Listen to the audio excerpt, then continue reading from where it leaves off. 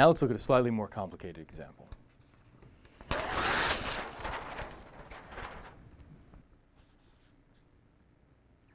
So here, let's let a sub n be 5n squared over e to the n.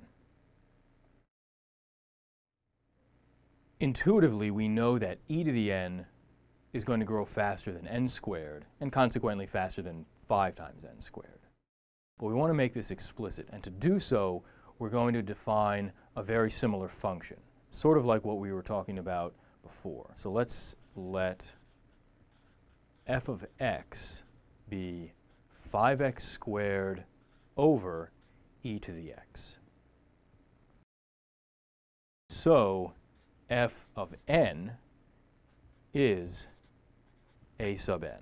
All right, so we're defining a function. Here, this sequence is defining a bunch of values at integers. F of x, think of it as filling in the gap, so you get a nice continuous curve.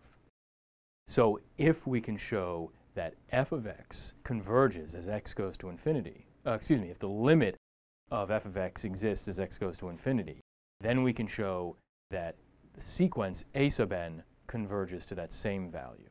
So imagine that you have some curve like this is, say, f of x, and along f of x we have a bunch of points like this.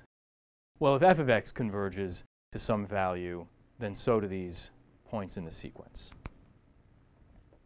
So we now want to figure out the limit as x approaches infinity of f of x. And to do that, we can apply L'Hopital's rule. So we get the limit as x approaches infinity.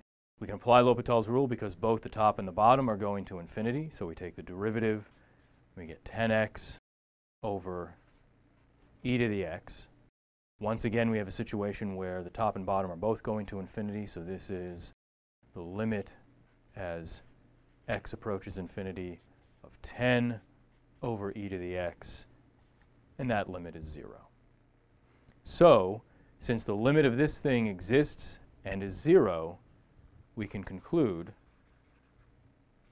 that the limit as n approaches infinity of a sub n also equals 0. Now, we have to be careful. So in this situation, the function we associated with a sub n is this function f of x equals 5x squared over e to the x, and that limit does indeed exist as x goes to infinity. If an associated function like that you define has a limit that doesn't exist, I shouldn't even say it has a limit, if it doesn't exist, the limit doesn't exist, then you can't say anything about the associated sequence. So if you can't find a good function, then you're not going to be able to use this technique to determine whether a sequence converges. So let's look at 2 examples of that.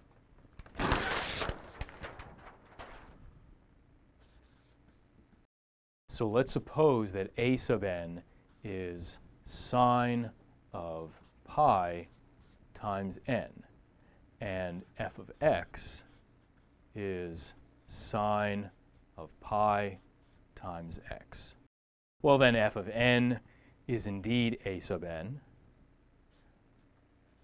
but the limit as n goes to infinity of a sub n is the limit as n goes to infinity of 0, because every one of these terms is 0.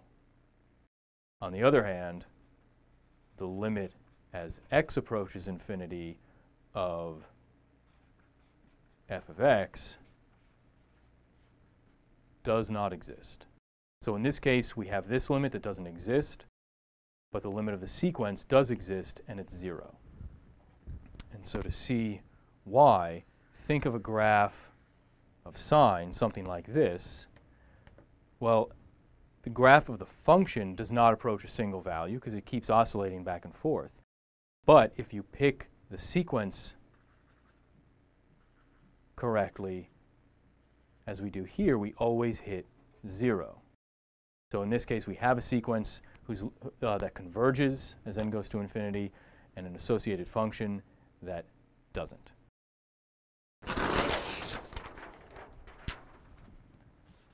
On the other hand, if we define a sub n not as sine of pi n, but simply as sine of n, and then f of x as sine of x, then the limit as n approaches infinity of a sub n does not exist, and the limit as x approaches infinity of f of x does not exist. Now, we didn't prove this. This isn't a trivial thing to prove, that this sequence here, a sub n equals sine of n, doesn't converge. But it's true that it doesn't converge. And the problem with this example and the previous one is that the function we have here doesn't have a limit as x goes to infinity. So in those cases, you can't conclude anything.